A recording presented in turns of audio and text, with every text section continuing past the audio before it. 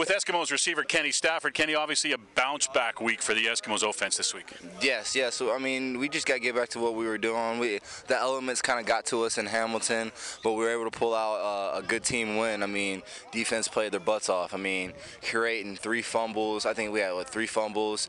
2 pick sixes, another pick. We had a bunch of sacks. The defense, they tipped the hats off to them. I mean, when you got a great defense like that and you can rely on them knowing that no matter what time, no matter how much points you can get down, they can come over and overcome that. Even the field position, I mean, we put them in bad field position pretty much the whole game, and they came out, didn't say come on offense, nothing. They just put their hat on, man, and played football. It must be a real confidence builder for an offense to know that they're going to get you the ball back, and for the most part, they're always going to put you in good field position. Yeah, I mean, not one time did I really panic during the game, like, oh my God, like we're not moving the football, because I know what caliber of defense we do have.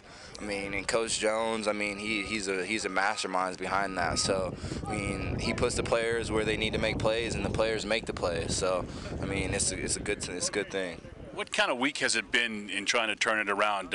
You mentioned it was mostly elements. So is there anything else there that you guys have seen studying the film that you need to correct to be better? Not really. I mean, just like I said, assignment and alignment make the play. You just make football more simple. Get on the same page. Once again, that's only Mike's 3rd week playing football.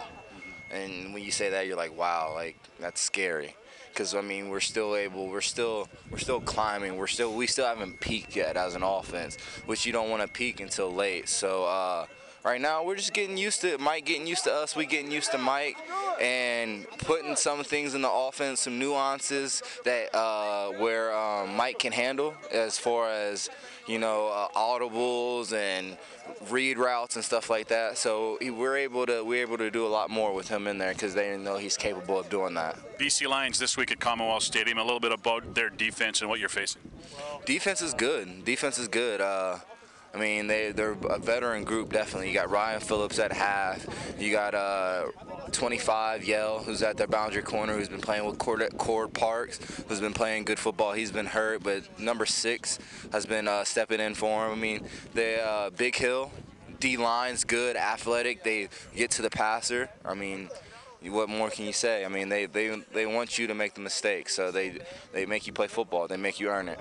How difficult is it to take this? I know the old football saying is one game at a time, right? You got that game October 10th coming up against Calgary.